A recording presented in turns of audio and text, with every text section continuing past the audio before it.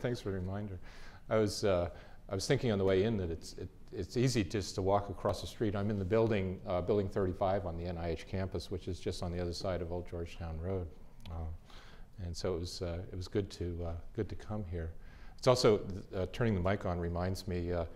Just a couple of weeks ago, I was interviewing a student, a medical student who wanted to come for a year to do research at the NIH, and he told me, "Oh, I saw you on YouTube," and it was from this talk last year. I hadn't noticed that I was on YouTube, so hello out there. In introducing this topic, also I was thinking of a few months ago. I gave a talk like this up at Long Island Jewish North Shore Hospital, Long Island.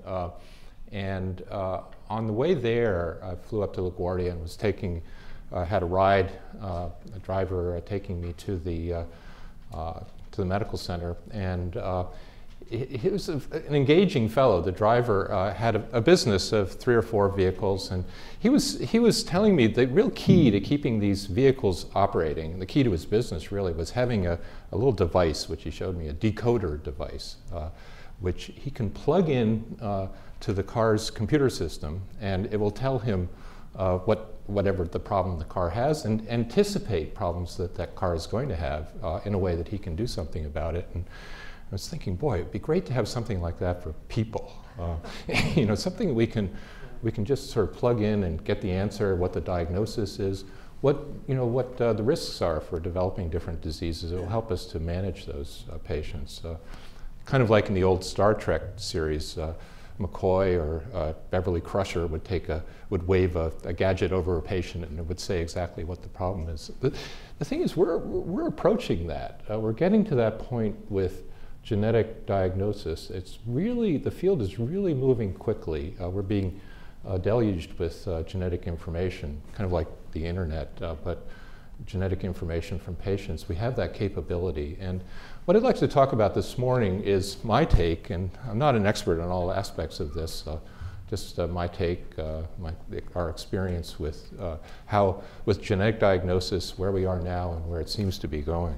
So before I get much further, just in the way of disclosure, as an NIH employee, I'm not allowed to take money for consulting, but that, I think I mentioned last year, that doesn't prevent people from asking me to consult. The foundations and companies are happy to get free advice. I tell them they get what they pay for, but it's just to give a sense of where I'm coming from. I do serve on advisory boards for a variety of disease foundations, the Muscular Dystrophy Association, the French Muscular Dystrophy Association, and then a variety of disease-specific organizations. I've listed a couple here that are relevant to what I'm going to be talking about. And then I also consult for companies, Biogen IDEC, and smaller biotech companies, Prosensa in the Netherlands and Summit in England, that are developing treatment for muscular dystrophy. And then what I spoke about last year actually is an interesting experience of having done a sabbatical in industry at Novartis in Cambridge. And I found out subsequently that they listed me as a co-inventor on a patent based on the work that I was working there. So that's something is shared between Novartis and the NIH, and the NIH may get some money from that, and I myself may get some money about that. I don't think it's relevant to what I'm going to be saying, but I think it's good to have up there as a way of disclosure. So what I'd like to talk about in this morning's lecture is genetic testing for neurologic diseases, how it's done. There are different approaches. Traditionally, we test for a specific gene that we think might have a mutation that would explain a patient's problem.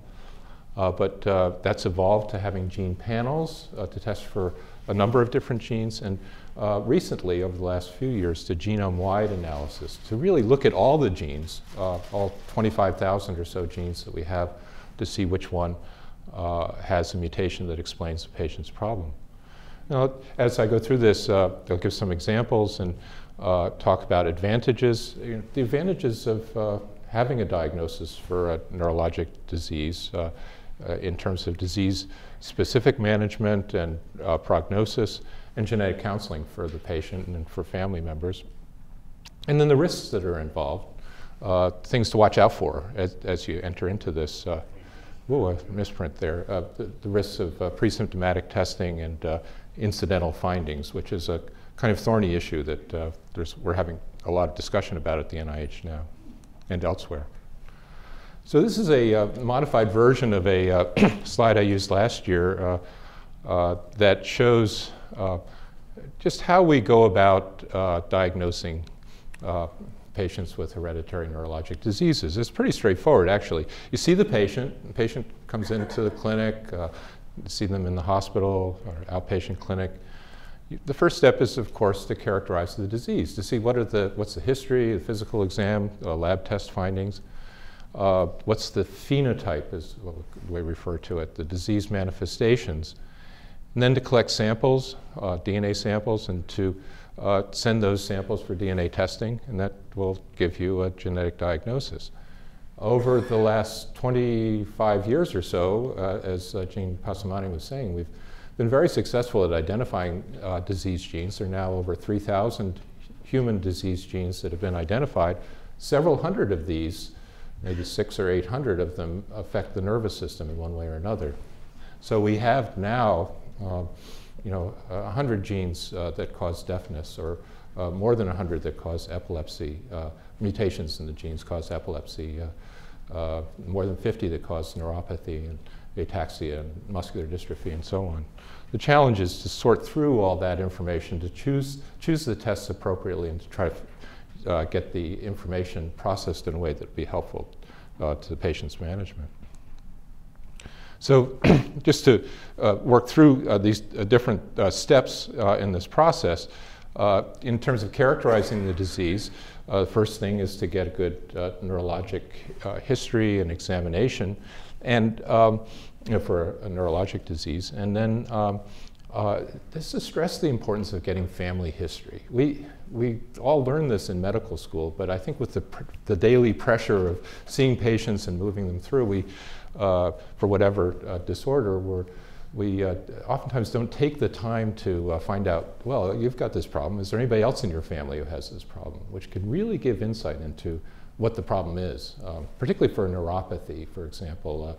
If you see a patient who has weakness and atrophy and sensory loss in their hands and feet, signs of peripheral neuropathy, and to know what the cause of that neuropathy is, it helps to find out, well, who else in the family is affected by this? Is anybody affected? If so, who? Map out the family history. And then a laboratory evaluation. And for the patients with neurologic diseases, there's relevant blood work. For neuromuscular diseases, in particular, the creatine kinase, CK, and electrophysiologic tests like EMG and nerve conduction. And then imaging, brain imaging, increasingly across the street, we're using muscle imaging as a way to help in the diagnosis for neuromuscular diseases. And then, if necessary, nerve or muscle biopsy to get tissue for histologic examination. And the thing is that genetic testing is often made invasive procedures like that unnecessary, because you can kind of cut to the chase and figure out what the genetic cause of the disease is without having to look at the tissue. But sometimes we still do. Okay, so then you've evaluated the patient. What's involved in sample collection? I just wrote this out last night to make a couple of points. The samples are collected for DNA, and that's remarkably easy to do. You can get DNA from any kind of cell or tissue. Typically, we can just draw one tube of blood, anticoagulated blood, to extract the DNA from the white blood cells. But it can also be done by saliva, having the patient spit into a tube, or do a kind of a mouthwash to collect DNA from the mouth, the cells in the mouth. Or you can get DNA from old tissue samples from a microscope slide of a patient who died a long time ago, if you need it. DNA is very stable at room temperature. We, typically we'll throw it in the fridge at 4 degrees centigrade, but the DNA has been extracted from remains of mammoths and Neanderthals that's been out there in the environment for thousands of years. So the DNA you get from patients is very stable for weeks or months, years. And very small amounts are needed. To make a genetic diagnosis, you can use DNA from one cell. Picograms of DNA can be used by amplifying the DNA and using it. So it's a remarkably stable substance, and you need very little. I guess we all know that from crime stories now.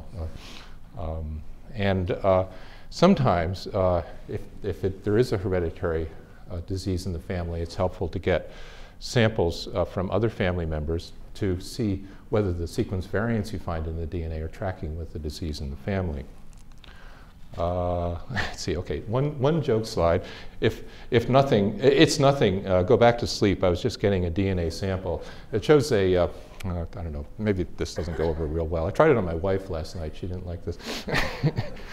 It shows a woman with a mouth swab, just collecting a sample of DNA to find out what kind of genetic problems her husband or boyfriend might have. Well, I'll move on. I gave a talk at the University of Chicago some years ago. I don't know if anybody's been there, but afterwards somebody came up to me and said, "We don't do cartoons here." I said, "Okay." Okay, enough of that. Okay, so then you get the DNA sample, you get a blood sample, then the thing is to figure out, well, where do you send it? And I don't want to put in plugs for any particular lab, but one resource that's particularly useful is now run by the NIH, the Genetic Testing Registry online. It's a listing of all labs that do genetic testing, by what tests are done in which labs. It used to be, it was started at the University of Washington as gene tests, and it's been subsumed by by NCBI and the National Library of Medicine across the street here. So it's a good website. If you just Google on genetic tests, that'll come up as a way to figure out where to send samples. Just looking back over the last couple of months, the labs that we've used recently are, there are a number of good labs available. There are actually dozens or hundreds of labs available around the world, but for different tests. But for neurologic diagnosis, for neurologic diseases, Athena Diagnostics in Massachusetts is particularly has a lot of tests available in prevention diagnosis, and a lab in Atlanta, and GeneDx right here in Gaithersburg is good. And in terms of knowing how to use these tests, there are resources available online that are quite good, just to give information about genetic diseases and particularly hereditary neurologic diseases, and and how to get tested, which tests are appropriate for which patients. Gene Reviews, I mentioned, was set up at the University of Washington in Seattle. OMIM, Online Mendelian Inheritance in Man, was started by Victor McKusick at Johns Hopkins University. It's still maintained. It's information about every hereditary disease, human hereditary disease, organized in a way where you can scan it. If a patient has deafness and vision loss, you can get the long list of diseases that would cause that combination of findings and know how to test for them. And then for neuromuscular diseases, a website I've used a lot to see a patient, then go to look on the computer to see what's going on. It was set up by Alan Pestronk at Washington University in St. Louis, a comprehensive website about neuromuscular diseases that is very user-friendly, I find. Okay, so just like to run through some examples now about how we do, or how genetic diagnosis is done for hereditary neurologic diseases. I think a good place to start is with the disease I talked about last year in terms of about development of treatment is Duchenne muscular dystrophy. Okay, here's a very characteristic clinical disease, a very characteristic clinical presentation for this disease that I described last year. I don't know if we see many children here at Suburban, but you'll see families who are affected by this disease fairly often. It affects about 1 in 3,000 boys. It comes on in the first few years of life, onset usually around age 3 or 4, progresses gradually. It causes weakness of the proximal muscles, so the shoulder and hip muscles. And then over a period of years, it affects other muscles. Eventually, the boys become wheelchair bound around age 10 or 12. It starts to affect respiratory and cardiac muscles, and patients will die from the disease in their 20s usually. And it's an X-linked recessive disease, so it's, I was thinking last night of putting together just a pedigree to show X-linked recessive inheritance, but it is a disease that affects males. So boys are affected. Their mothers, sisters can carry the disease gene without showing manifestations. So it gets can be passed down through families affecting only the males, with women being carriers. And it means that the mutation, the gene, is on the X chromosome, and this was really one of the first, if not the first, gene to be identified by positional cloning back in the 1980s. It's a particularly large gene on the X chromosome and encodes a protein that has the name dystrophin. So the patients have mutations, usually deletions in the dystrophin gene that leads to a loss of dystrophin in the muscle. And this causes the muscle to degenerate. There are characteristic clinical features of this disease. If you see a boy with this problem, or see a family member, get the history of the affected individual, you can look for the characteristic features in terms of the age of onset, the distribution of weakness, the X-linked inheritance. They have very high creatine kinase, usually in the thousands. And then if they get an EMG or muscle biopsy, they show signs of myopathic features, so muscle degeneration and regeneration, and on the biopsy. But nowadays, we can just go from the clinical features, maybe the pattern of inheritance, high CK, go directly to genetic diagnosis. So we don't need to do muscle biopsies like we did in the old times, or even in EMG. So the test here is targeted on a specific gene, the dystrophin gene, on the X chromosome. And as a first pass, we really look for deletions and sometimes duplications of parts of the gene. So it's a really big gene, more than 2 million base pairs, 2.3 million base pairs. It takes up about 1% of the X chromosome. The gene is broken up into coding regions called exons, separated by non-coding DNA called introns. And the patients are usually missing one or more of these exons. The test is just to look to see by polymerase chain reaction, a PCR, which of these exons, whether the exons are present or missing. And this test is present, it shows the abnormality in about 3/4 of patients. To go beyond that, to get at the others, there's a more involved procedure of sequencing the whole gene, which used to be pretty laborious, but now is pretty straightforward. It's just kind of expensive, and that will add another 15%. So genetic testing will give you the cause of the disease, clinch the diagnosis in about 90% of patients on a blood sample or even a saliva sample. Now, the cost for self-pay patients, medical costs are all over the place according to what your insurance is and who's paying for it. Insurance will pay, in my experience, will generally pay for this kind of testing. If you have to do it as a self-pay, it's about $500 for the deletion testing, but it can run up to several $1,000s, $2,000 or $3,000, $4,000 to do sequencing the rest of the gene. But again, it's usually covered by insurance. For those patients, we're still wondering about the diagnosis and the genetic testing is negative. You can go ahead with a muscle biopsy and do dystrophin immunohistochemistry, and that will show the loss of dystrophin in basically in all patients.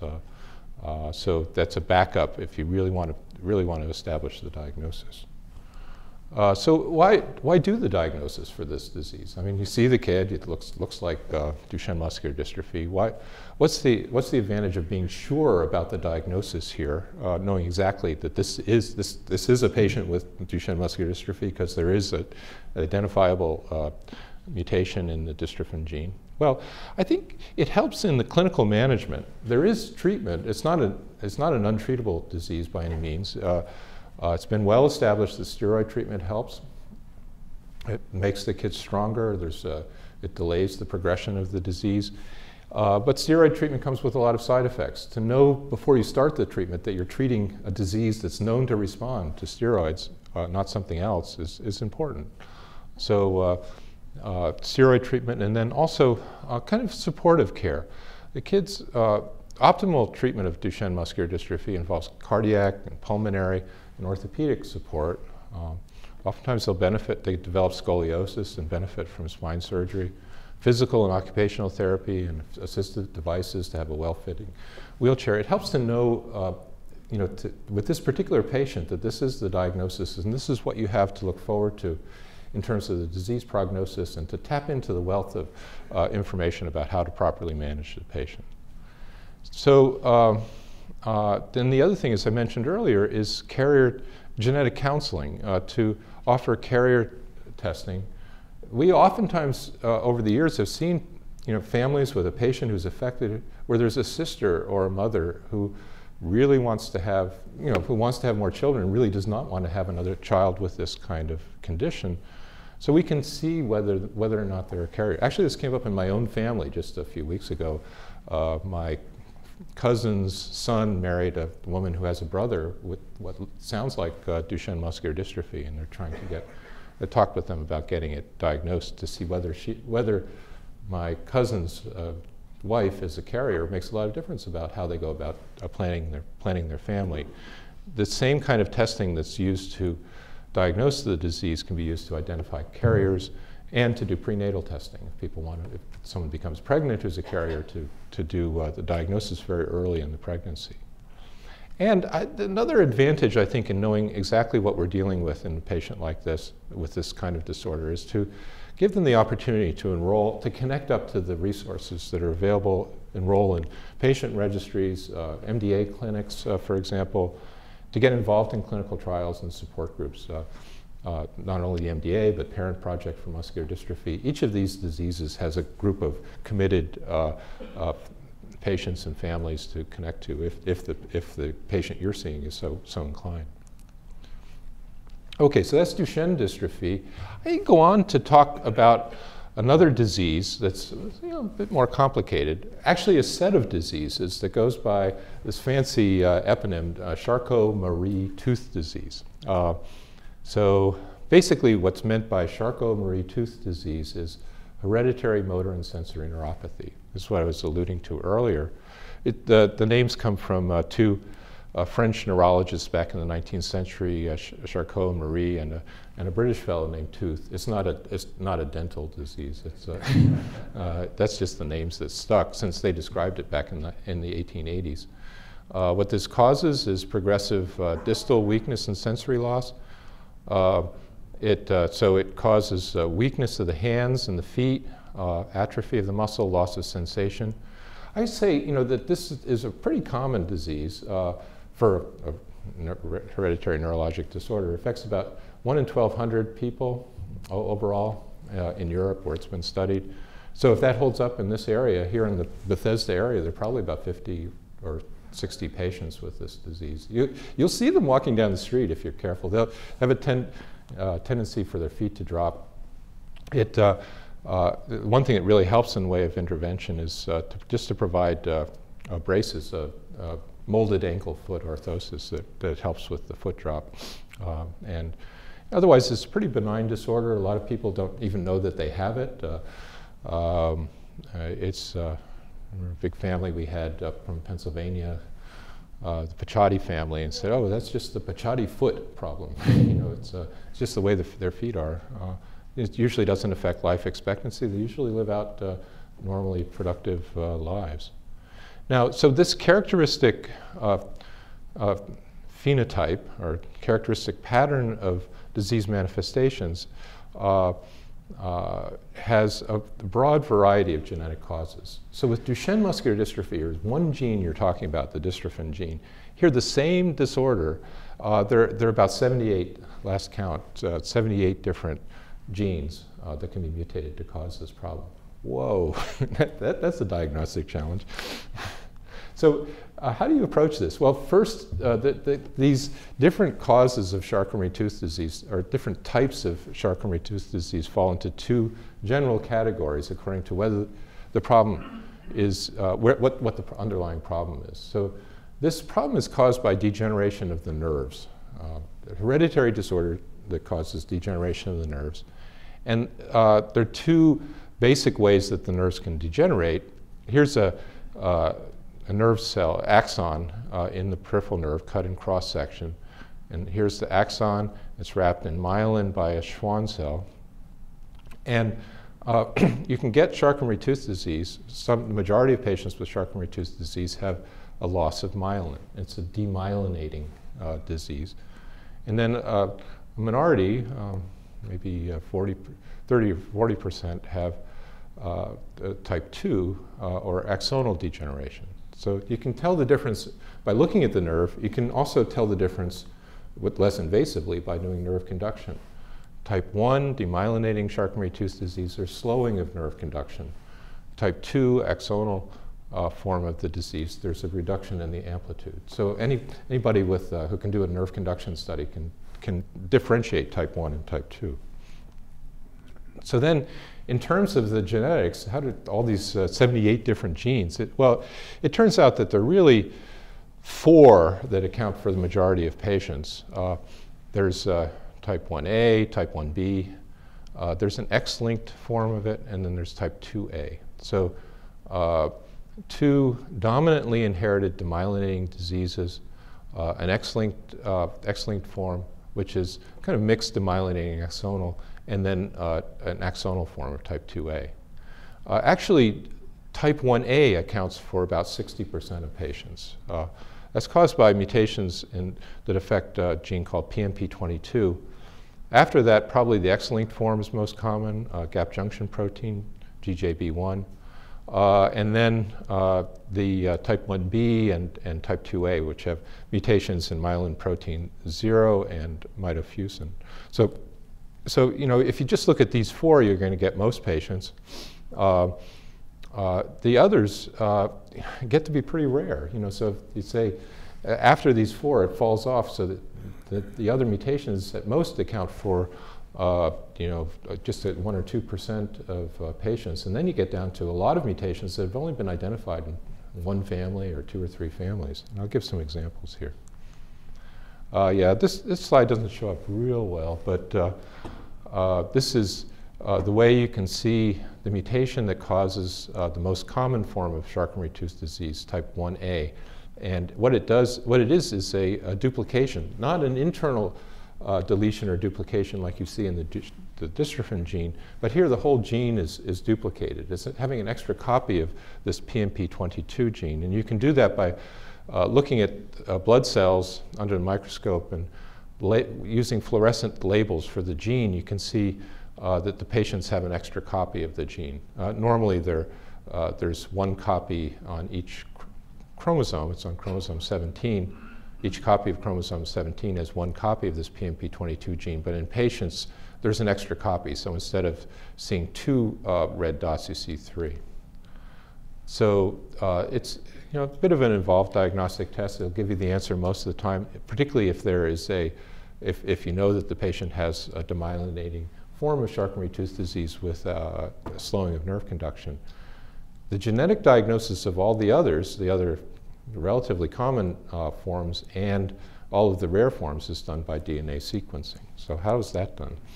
Well, you know, companies, a number of the companies that offer genetic testing will offer gene panels so that you can test for, or they can test for, you know, a number of different 12 or 15 or 20 different known causes of Charcot-Marie-Tooth disease. If they hit the top 4, then they're going to catch most of the patients. But the more they test for, the more comprehensive the diagnosis is. It helps, I think, in if you're going to go with gene panels, to know, first of all, whether it's type 1 or type 2. This limits the options. But it's still possible to get genetic testing on a gene panel for all of the known CMTs, or the large majority of them. This has been really expensive.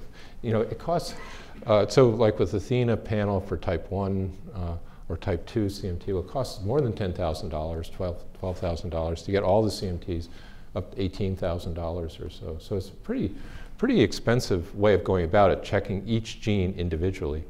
So the real approach here, which is gaining traction, is to do genome-wide analysis, to look at all the genes with new techniques that are available, to look at all of the genes, all 25,000 genes, and then to pull out of that information the 78 genes that are known to be affected. And that's much less expensive. On a research basis, we do that test across the street here. It started out a few years ago. It cost us about $10,000 to do all 25,000 genes. Then over the last few years, it came down to $2,000, $1,500. Now, just in the last few weeks, it's come down to $500 to get sequence information on every one of the genes. So it's really amazing how the cost of this has come down, and it's done very efficiently. We do it on a research basis up at a center through the Genome Institute called NISC, but it's also becoming commercially available. So it's something you can get on any patient. The commercial costs are much higher because it has to meet CLIA standards, clinical grade standards. But genome-wide analysis is really changing the way we approach patients like this. So, just here's an example of a patient where we found, our family, where we found a rare form of Charcot-Marie-Tooth disease. A family up from Pennsylvania. We'd collected samples from this family. I was at Penn before I came to the NIH, and we collected samples from this family back in the 1980s, I think, or a long time ago, at least more than 20 years ago, and had just had them. We didn't see any abnormality when we first collected them, and we just had them stored in the cold room here. And you know, when this new genome-wide analysis became available, we pulled the samples out, the DNA samples out, and sent them off for testing.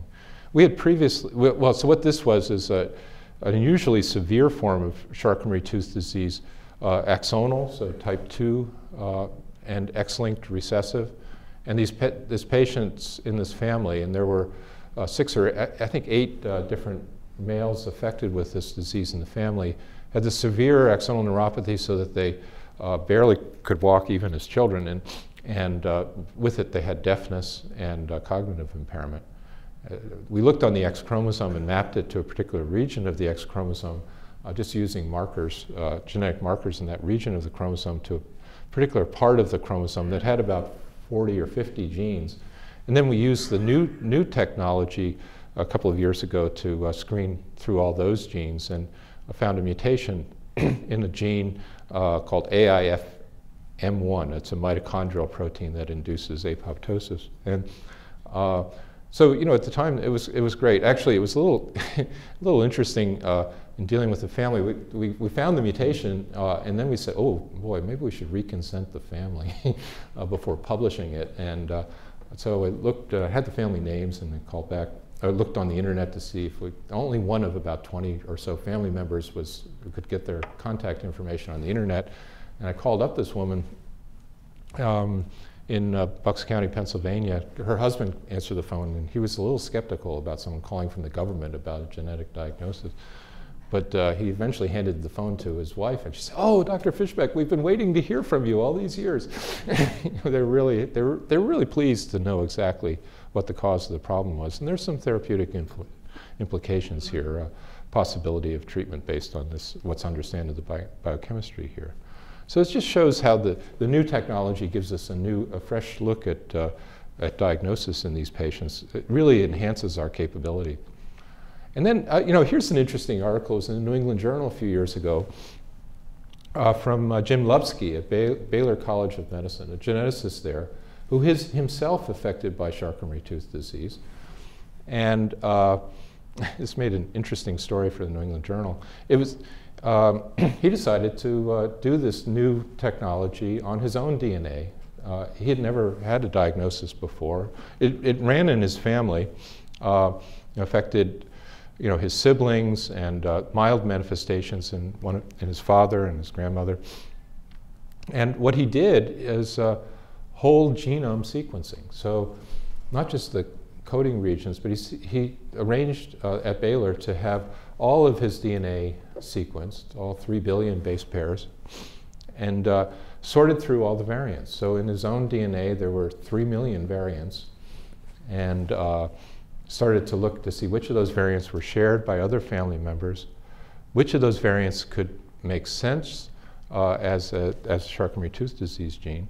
And he found a variant in SH3-TC2, which had just been identified as a rare cause of axonal Charcot-Marie-Tooth disease, and that he and his other family members had variants in this gene that were tracking with the disease in his family. So this got some publicity. It was in the New York Times, and widespread publicity as a new approach to diagnosis, not by looking one by one at specific genes, but by looking at all the genes and extracting from that the information that gives you the diagnosis. So what about this new genome-wide analysis? And again, I'm not an expert on the technique, how it works exactly, but just how it's used, or how it can be used. There are two different approaches. One is called whole genome sequencing, which is sequence all 3 billion base pairs of DNA that we carry, like was done with the Human Genome Project. The cost of that has come down pretty dramatically, but it's still difficult in that it gives you a lot of variants that need to be sorted through. In Jim Lupsky's case, 3 billion variants to try to figure out which of those is causing the problem. So another approach that's used a lot more widely now is called exome sequencing. So that's just sequencing the coding regions, so the exons, all of the exons of all 25,000 genes.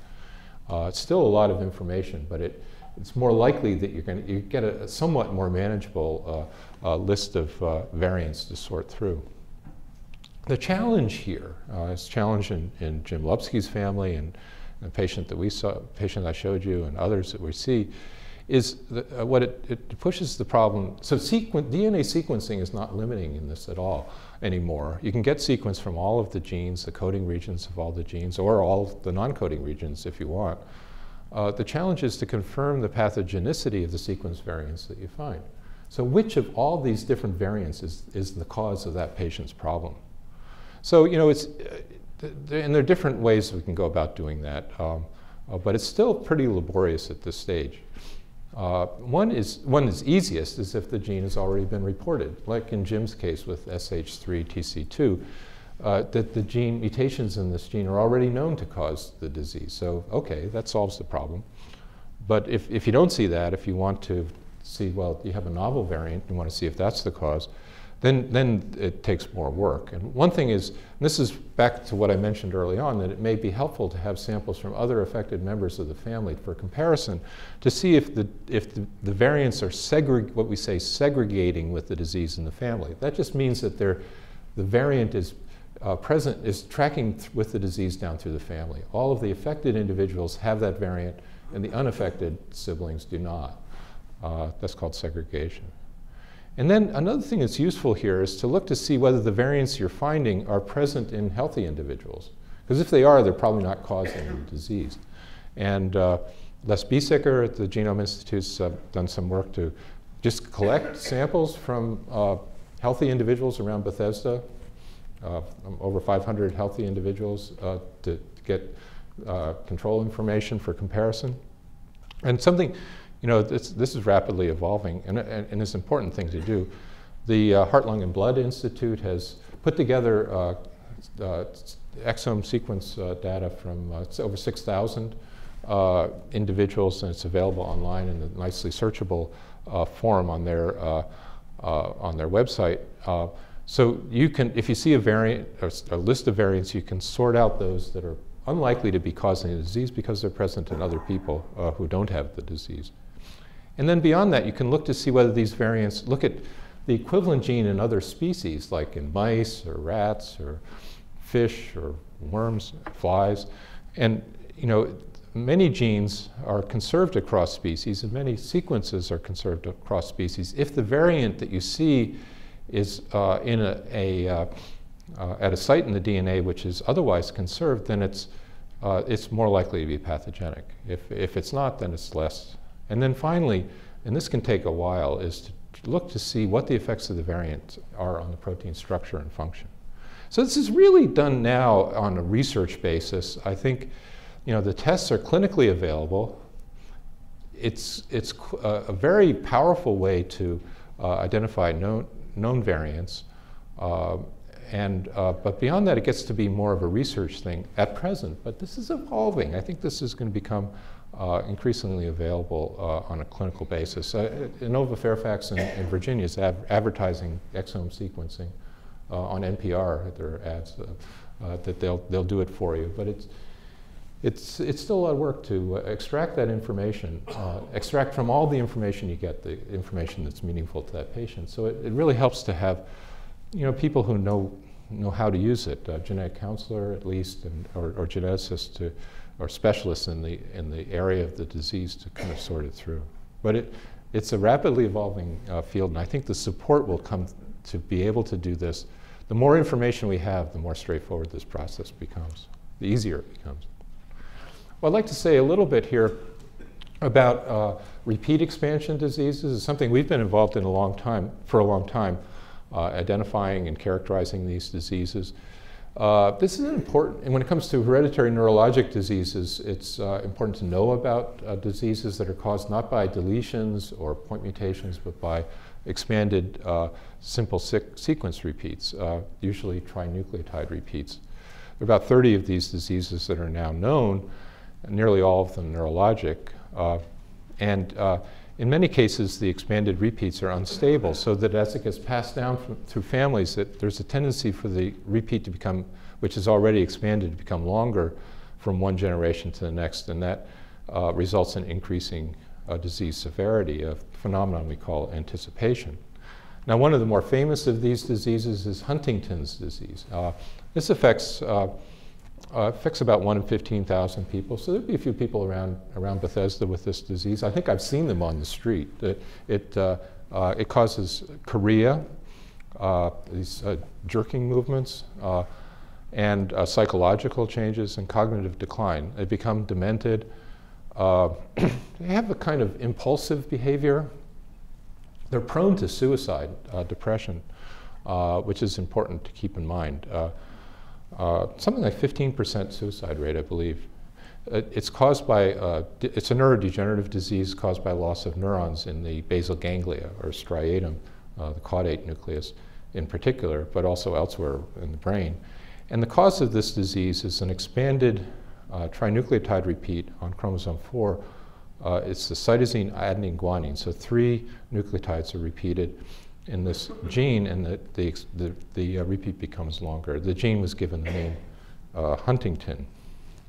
So here's the Huntington gene. It's also a large gene, like not as large, but similar to the dystrophin gene. And here in the first exon of this gene is this CAG repeat. In normal individuals, about 20 CAGs, CAG, CAG, CAG. And in patients with Huntington's disease, it's expanded to 40 or 60 or more CAGs. This CAG, so it's 3 nucleotides encode 1 amino acid. CAG encodes the amino acid glutamine. So this encodes a polyglutamine repeat in the Huntington protein. So this is called a polyglutamine expansion disease. Now, in terms of families and diagnosis, it's very easy to look at the length of the repeat in the DNA from a sample from a patient or family member. This is done by PCR, polymerase chain reaction, to just amplify that part of the gene that has the repeat, and then run the product out on a gel. The normal repeat varies in length. I said about 20, but it ranges from about, 13 to 30 or so CAGs. And here it's on chromosome 4. You see each copy of chromosome 4 has a different repeat length. It varies a lot in the normal range. But the patients who are affected here, so the shaded symbols are affected individuals in this family. Squares are males and circles are females. The shaded symbols show those who are affected, and we see that they have a longer CAG repeat, which gives a band that runs higher on this gel. And you see, it's interesting. See here, so this guy had an expanded CAG repeat of about 40 CAGs, and he passed it on to his children, his affected individuals, and it shifted in length. It got longer in some of these individuals, here up to about 60 or so in the youngest son. So you see the instability here. This guy, the youngest son, had onset in childhood. The father had onset in the late 30s, after he'd had most of his children, I guess. So you see that even within this family, there's a correlation between repeat length and age of onset. The longer the repeat, the earlier the age of onset in this disease. But I want to focus on this person here. See this woman who has affected brothers and a sister. She has a long CAG repeat, but she's not affected by the disease. At least she's not affected by it yet. So this is what we call a pre-symptomatic individual. Somebody who's got the mutation and is at risk of coming down with the disease, most likely will, or almost certainly will, but she doesn't know it yet. She doesn't have any signs of the disease. There's a correlation here, as I said, between repeat length and age of onset. So, but there's a lot of variability. Here's the normal repeat in these individuals. About 1,000 patients from Vancouver studied some years ago. You can see that as the repeat length gets longer in this direction, the age of onset gets earlier. But there's a lot of variability. So in any given individual, it's hard to predict. I mean, you can predict that they will come down with the disease, but it's hard to predict when. They may not come down with it. They may come down with the disease in their 20s, or they may not come down with it until their 80s. We had a patient, a retired Washington, DC police detective who was diagnosed in his 80s, started to develop these jerking movements, and his girlfriend brought him in. He said he's just not dancing the way he used to. And it turned out to be a late onset form of Huntington's disease. So it's hard in any particular individual who's asymptomatic, at risk, to know for sure when they're going to come down with it.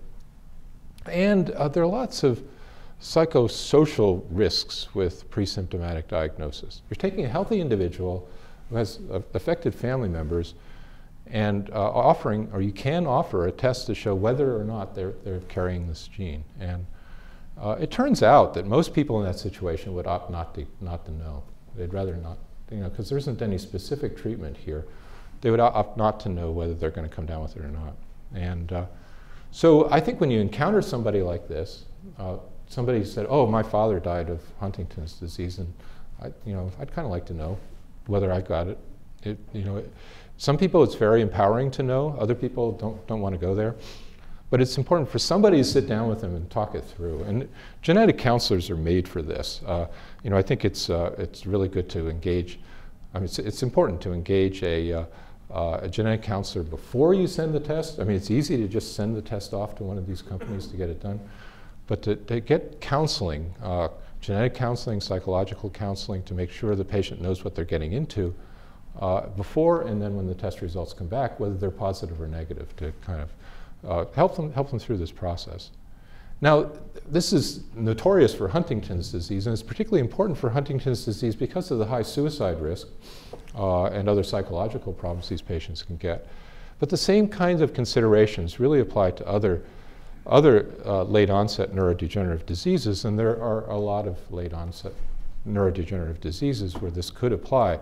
So, we call Huntington's a polyglutamine expansion disease. There are other diseases with the same kind of mutation, same kind of mechanism that affect other parts of the nervous system, like the spinocerebellar ataxias, cause loss of coordination. Kennedy's disease, a motor neuron disease that has the same kind of mutation.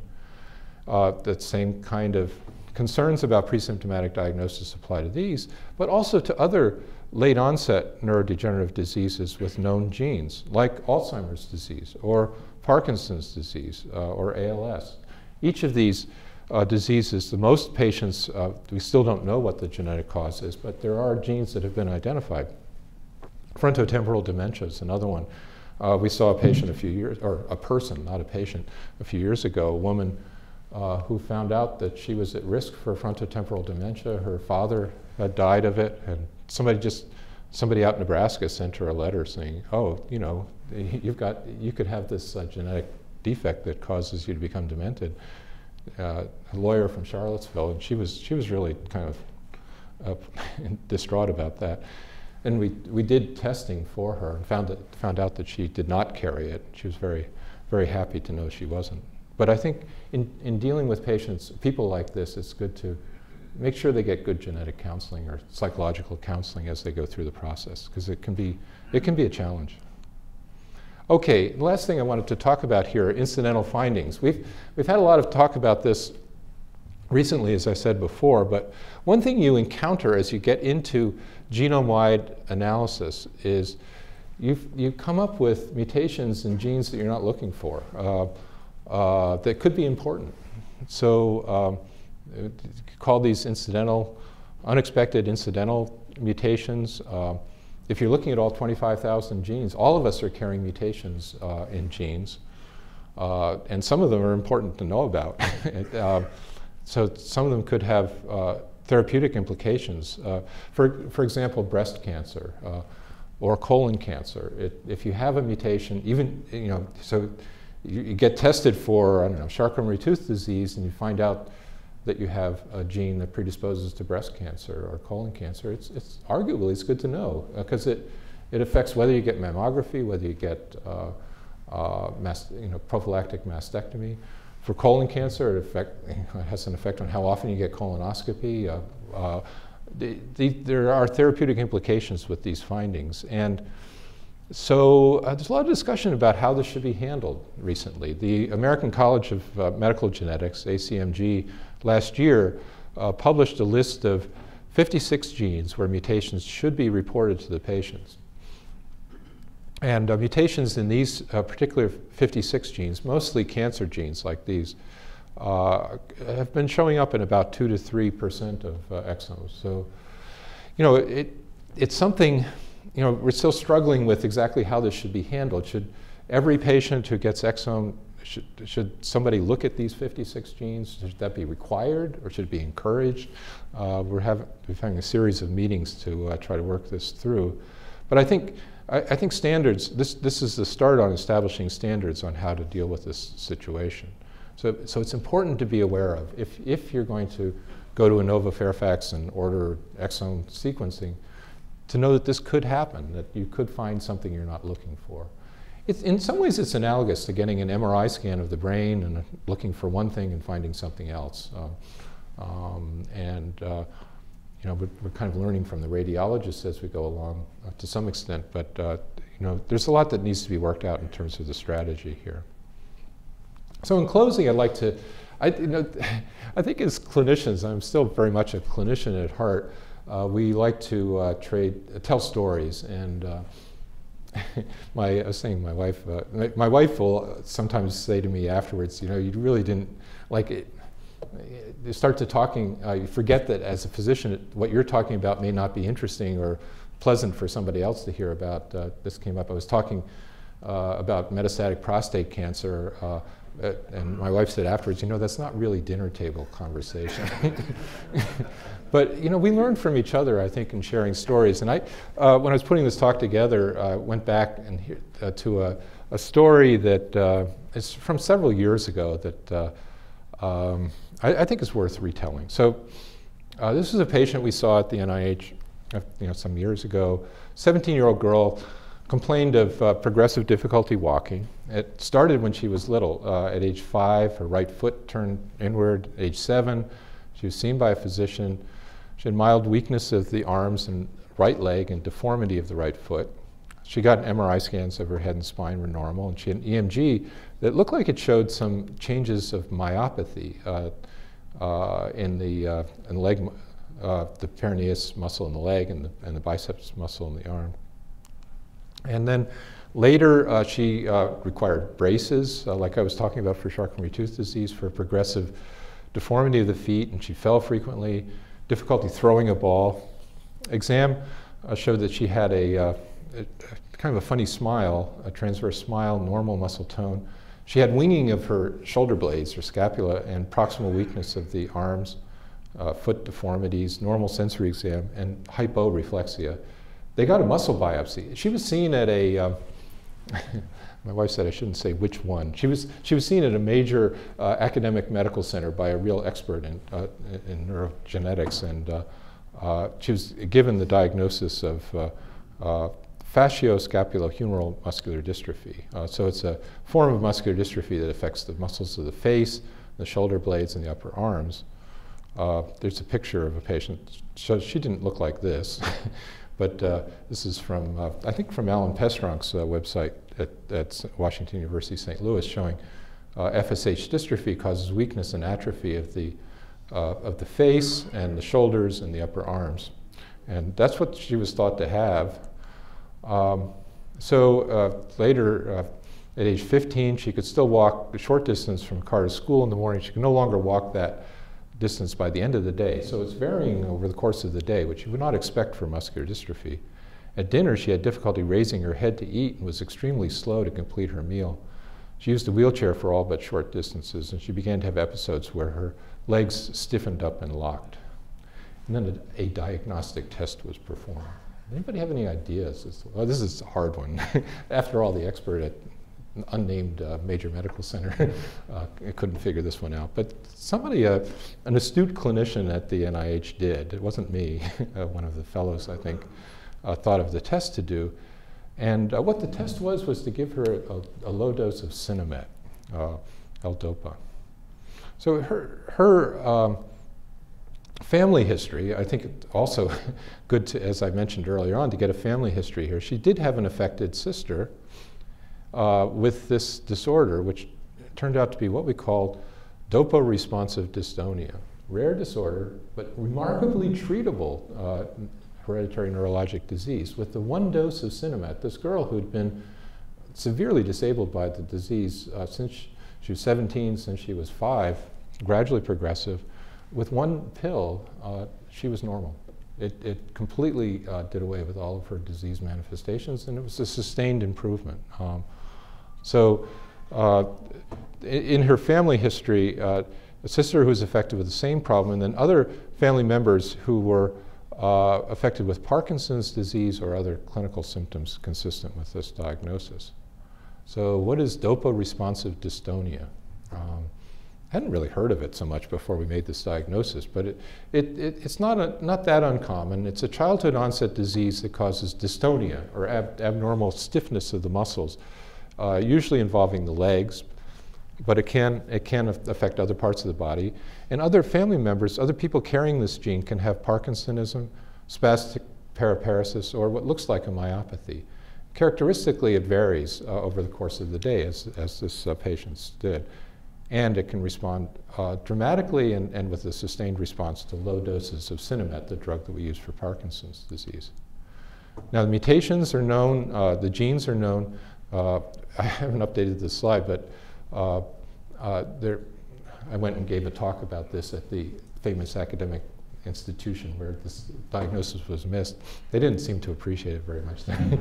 But it's the GTP cyclohydrolase, autosomal dominant disease.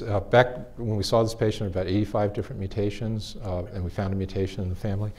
Or tyrosine hydroxylase, both genes that are involved in the synthesis of dopamine. So these are both important enzymes in dopamine synthesis. So, giving L-DOPA, as in Parkinson's disease, but much more dramatically helps patients with this disease. And, whoops. Where am I here? Okay. Just the important thing to remember here is that, or to be aware of, I guess, is that dopa-responsive dystonia is an important disease to diagnose, and it's a treatable. So, when you look at all these genes, sometimes you come onto something like this that's imminently treatable and really does a lot of good for the patient. The patient or family are very appreciative when you can do this. Okay, so this is the kind of thing, a kind of treatable disorder that could come out of whole exome sequencing if you're doing it, if you thought she had muscular dystrophy, or even if you thought you did whole exome for some other reason, it's good to know that there are mutations in this gene, because it can really mean a lot in terms of the management. Take-home lessons. Genetic testing is rapidly evolving as a diagnostic tool. We're entering into a new age here, where we're going to have this information available, whether we ask for it or not. People have their direct-to-consumer testing services like 23andMe that are offering, genetic testing, and it's really an evolving, a changing playing field. People are going to come to us with a list of mutations and say, which of these fits with my diagnosis? And, the testing allows comprehensive diagnosis of hereditary neurologic diseases with important implications for clinical management. Pre-symptomatic diagnosis should be done with care, and related to that, incidental findings are going to arise from genome-wide analysis, and it's important to have a strategy. We're working on that, but it's important to have a strategy for dealing with this kind of thing. So I like this quote from a Shakespeare quote. Applies, I think, to genetics in general, and particularly genetic diagnosis. The which observed, a man may prophesy with the near aim of the main chance of things, as yet not come to life, which in their seeds and weak beginnings lie entreasured. We've come a long way. I think in genetic diagnosis, and things are moving very rapidly. It's hard. It is hard to prophesy where things are going to be 5 or 10 or 20 years from now, but it's going to be different, I think, in terms of diagnosis. I think we're going to be a lot closer to Beverly Crusher with her scanner, or the car mechanic with his decoder that he can plug in. And we have to learn how to deal with that. Thanks.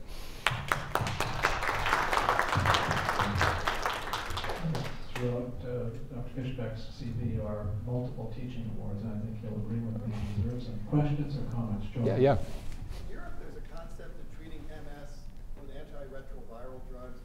Theory, retroviral incorporation into the genome is being expressed. Do you have any thoughts on that?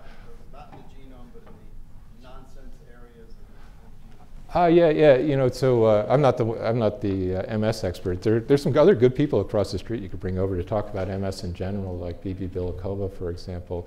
But retroviral integration it can cause mutations and can cause problems. It's something that was a problem with gene therapy in Europe, in France, for example, that in trying to deliver genes, if the delivery system is going to put that gene into the genome, it can cause problems by integrating into the genome in such a way that it could cause a genetic problem, particularly cancer. Integrating into a tumor suppressor gene or an oncogene can bring out a malignancy, and so there's been a lot of work in gene therapy field to try to avoid that, to try to use viruses that don't integrate. I don't know if that answers your question.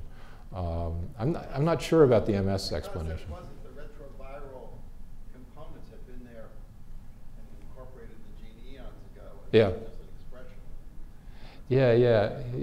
Yeah. So it can have an effect on something that's already there. Actually, it's interesting. The FSH dystrophy story in terms of the mechanism is interesting, because the mechanism has just been worked out in the last year or two as being a kind of activation of genes that are latent on chromosome 4 that may have arisen from retroviral insertion.